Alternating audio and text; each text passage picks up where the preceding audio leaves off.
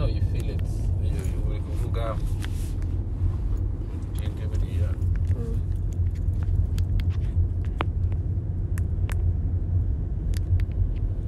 Ase ubu ko numva njyewe to be honest ndicara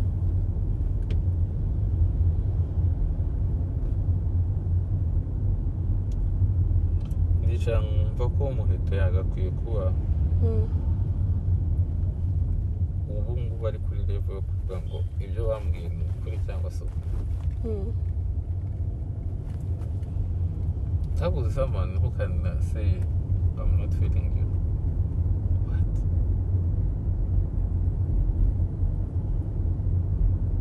That's when mbikubwira, like, what did you think? It's hard.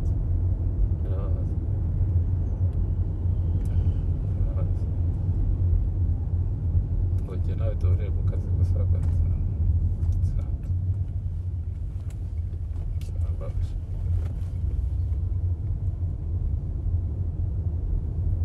tarambabaje ariko nyine ikosa ni ryanjye. Ubundi ko wari umaze imyaka 10 n'ingahe, umaze imyaka like 10 years nkora this kind of beauty pageant. Ntago ndagera muri circumstance igihe no mu contestant twumve turi ubundi feelings zanjye zimbwira ko if I like someone I avoid them avoiding instead. So ubundi se Muheto wamwizeyemo iki buryo umuwera open to that level. Ariko nyine iryo ni ikosa naho ariko I agree. Ariko nanone kuba nakoze ikosa, like kuba nakoze ikosa akahita ngira noneho ari umpenaliza. Sinzi niba uri kumvira. Yeah, ndiko. Wakoze ikosa uwo ariko rero none uri kugupenaliza. Sad. Noneho ikindi kirimo Muheto ntabwo nshaka kubyinjiramo cyane kuko niyo wabimbaza sinabivuga ko that's my life. That's nakazi kanjye. Yeah. Ariko ukareba wumve mu mutwe wanjye intambara wararwaniye Muheto since day one.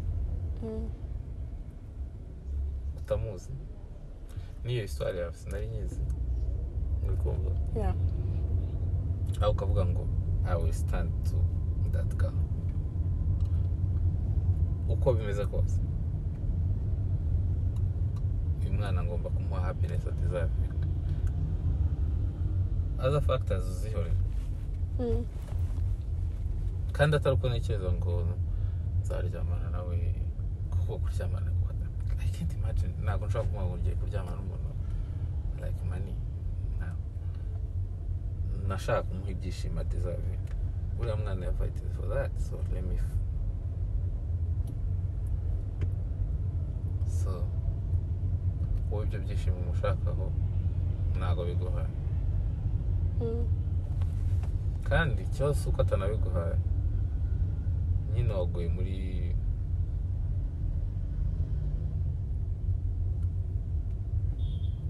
unless ari umukobwa uri smart nashobora kumva wenda smartness yaba afite cyangwa ubukuru yaba afite buryo ashobora kugira akavuga atari ko ubundi kuko analyzinze nk'umuntu mukuru ubona ko it's possible. Ntabwo wavuga ngo waryamanye na Jory uvuye kuri Jory uryamanye na Elsa uvuye kuri Elsa ugiye kuri ibyo byo it's impossible. That's impossible. Ikindi cya kabiri ntago if someone are attracted to me or something njyewe I'm a private person. Umuntu muri private. I like my privacy. Muheto akunda privacy cyane. Nubwo twabyuka mu gitondo tukabikora ejo tukabikora nubwo wabishaka uri rwabigwi wabimenya tubana right. So ngatekereza all those factors why I'm not happy. Ubundi se yanyimiye iki happiness? So compare someone who attracted to I wouldn't let them feel it. Okay. stay in your ni nko kuvuga ngo stay in your lane reka nkubwize ukuri mama siwe nanuhari none ubu ngubu nta kintu gihambaye mfite ubu ngubu nshobora kuvuga sibyo ubu nsigaranye n'abavandimwe mbura abavandimwe banjye I will fight for that girl witwa Muheto agire happiness agire kuko happiness ndayizi kid ibintu nabijemo the way my trust guide me muri ibi I will ariko ibintu byarambabaje kandi nzabikora Imana izabimfashemo nzashoramo ayo nshoboye nzakora iki not to attract you not to do anything kuko n'ubundi njya ibyo naciyemo nibyo byinshi kurusha kuvuga ngo gukora ariko ndabizi hari abantu ese kidi ntarakwandikira ese kidi ntarakuvugisha ibi ese kidi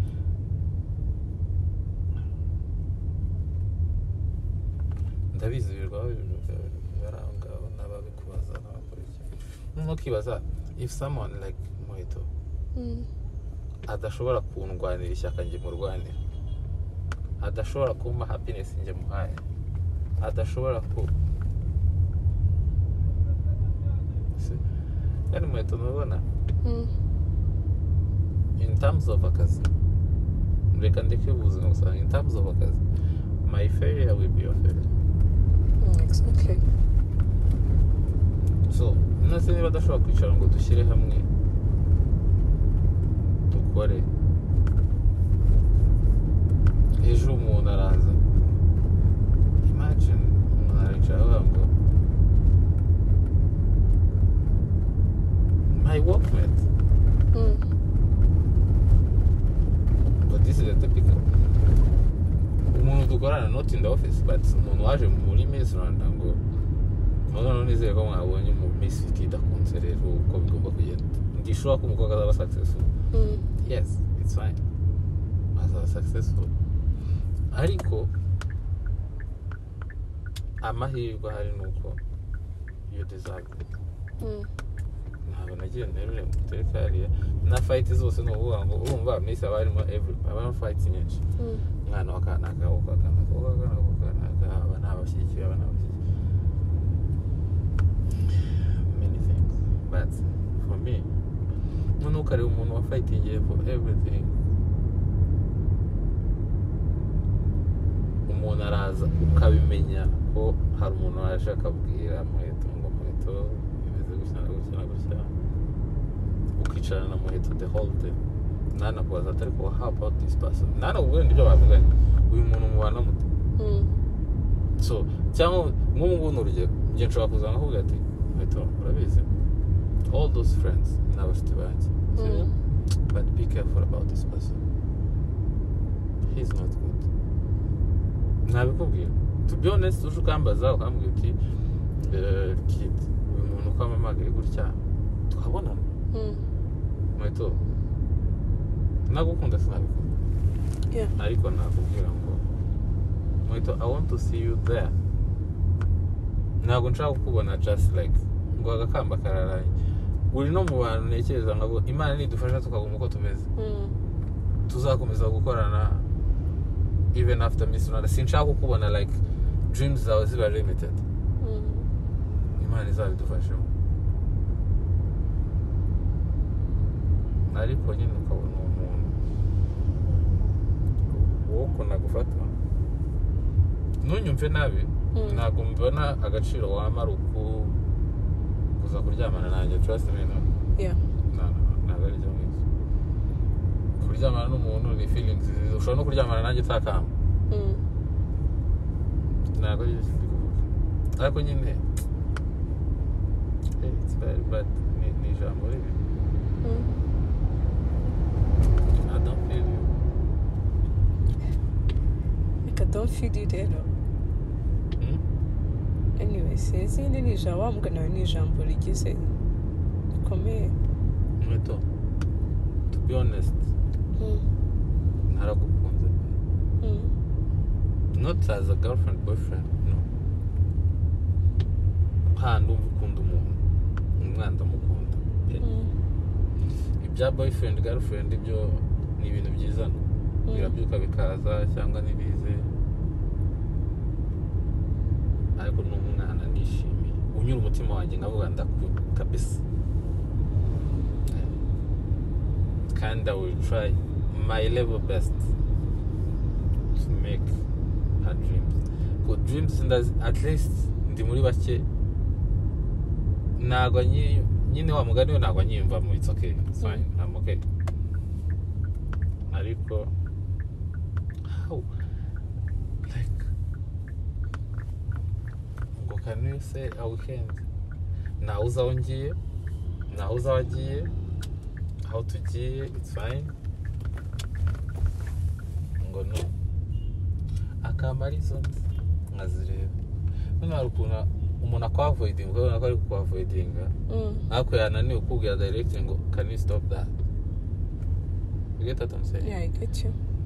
So kandi muhetaranya avoidinga in a way nawe ubibona ariko ntago ndi to be honest mbeto nubwo n'abandi fake nawe nyine hari igihe udashyiramo imiyago ugareka mwavoid like try to think ko his kid mukorera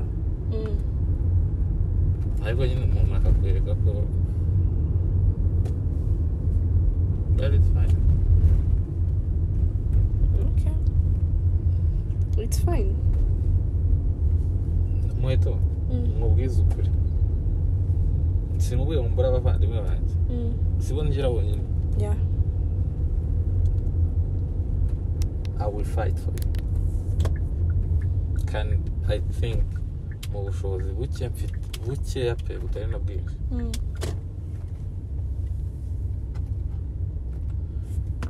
ntabwo ngiye kukubwira ibintu byinshi but ni benshi nashaka no kuvuga n'amazina yabo at least ndeba aka kanya navuga ngo George umwe n'abanyarwanda se aravuga ngo akumva bari ibintu tuvuganye tubivugana. yeah. George umwe n'abanyarwanda se aravuga ngo kid sinibona iyo naza kuba tutarahuye ariko I don't know niba wenda ibyo nibyo mbwiye hari ibindi avuga ahandi I don't know and I don't care ariko at least my effort iyo nzireba nkavuga ngo okay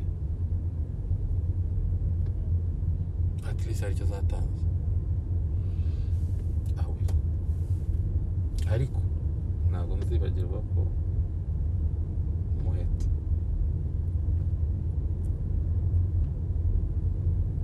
yanyumye happiness. Muheto yambwiye ngo don't feel you.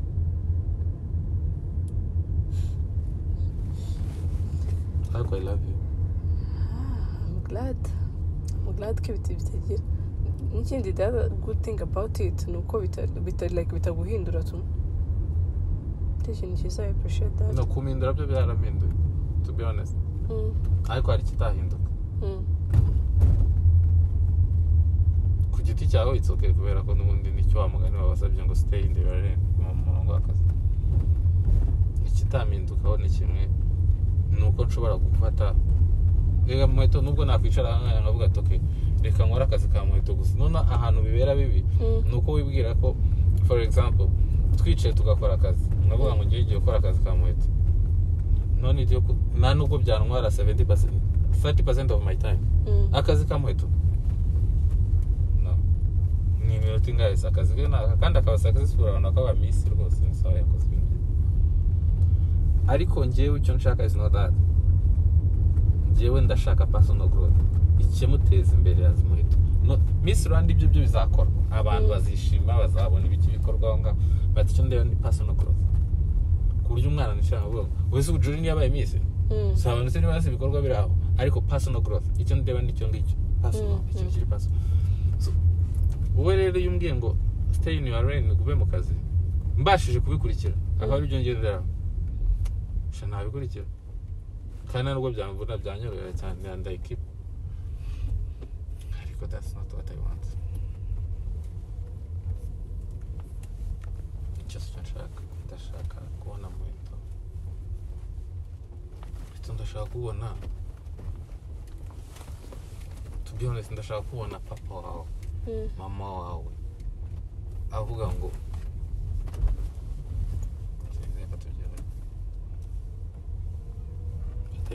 kandi yubirije. Amen to that. We will. Ariko kuvuga ngo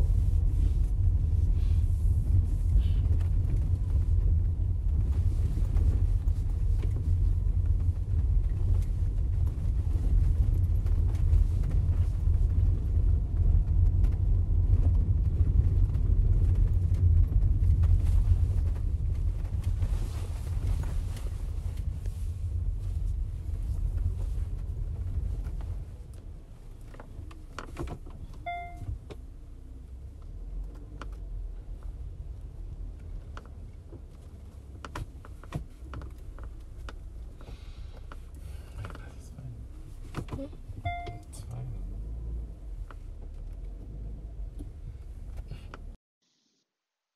So, good night.